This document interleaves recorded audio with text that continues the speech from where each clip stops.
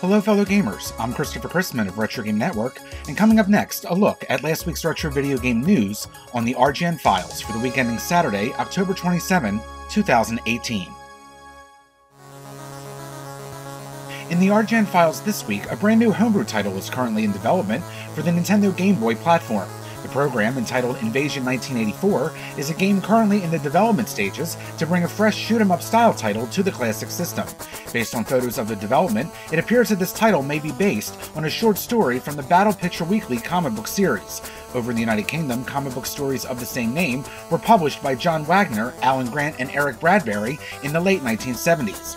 In this particular storyline, skeletal-looking alien warriors have invaded the planet Earth, bringing large cities to the brink of total destruction. Taken by surprise, mankind must dig deep to survive. Being created by a programmer from Mexico by the name of Oscar Alvarado, the game will be offering a variety of different enemies and extra-large boss battles, and will offer a variety of customizable options. We have also taken notice to the Acclaim logo that appears both on the title screen as well as on the simulated box art, and we at Retro Game Network have reached out to find out what their connection is to the game. There's currently no word on when Invasion 1984 would be finished, nor has any distribution method yet been announced.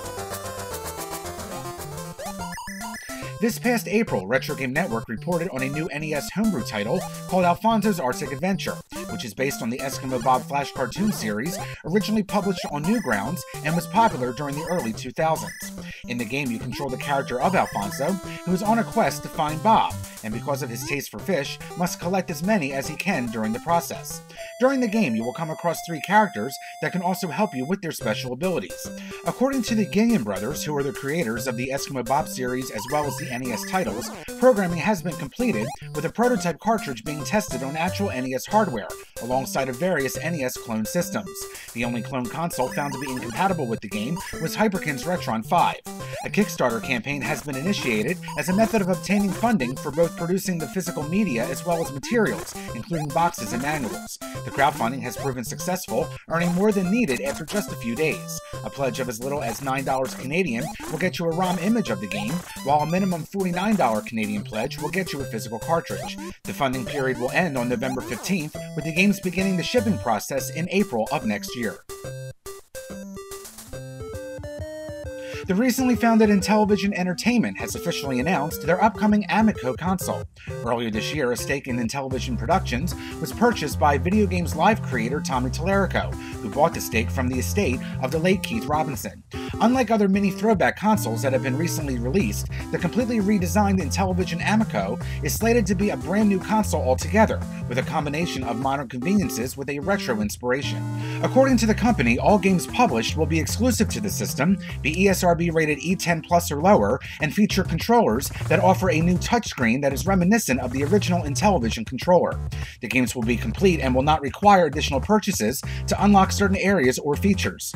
At the launch, the Amico will include several built-in reimagined and pre-installed Intellivision classics alongside of over 20 games, including reimagined industry classics and new exclusive titles via the Intellivision online store.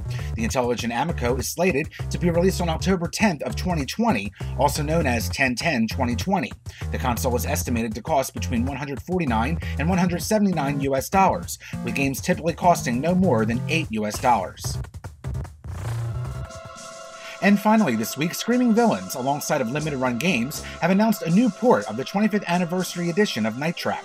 Originally released for the PlayStation 4 and PC platforms last year, with a Nintendo Switch port earlier this year, the companies have announced that the game will be coming to the PlayStation Vita within the next week. Plus, for the first time, the original Sega CD Red Banner artwork will be used, as opposed to the second version of the art or the newer recreation.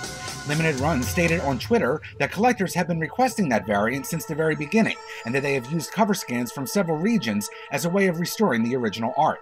The new Vita port will coincide with the release of the 25th anniversary edition of Double Switch. In a strange method for a Vita game through LRG, the title will be offered on a pre-order basis, just like the upcoming Double Switch, but it has not yet been confirmed as to the length of the time that pre-orders will be made available. There is also no word on what the cost would be, nor if any special features or extras would be included. The pre-order window for Night Trap on the PlayStation Vita, as well as Double Switch on the PS4 and PC platforms, will begin on Friday, November 2nd at 10 a.m. Eastern.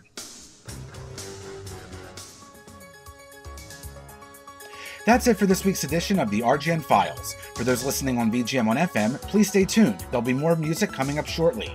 For complete details of any of this week's stories, visit RetroGameNetwork.com. And don't forget to check us out on our social media outlets, on Facebook, Instagram, and YouTube at Retro Game Network, and on Twitter and Twitch at RetroGameNet. For the RGN Files, I'm Christopher Christman. This week's news story is provided by the following: British Comic, Destructoid, Jimatsu, Indie Retro News, Intellivision Entertainment, Limited Run Games, Retro Magazine, The Retro Room. You're listening to VGM on FM on 107.9 WRML. Now, back to the music.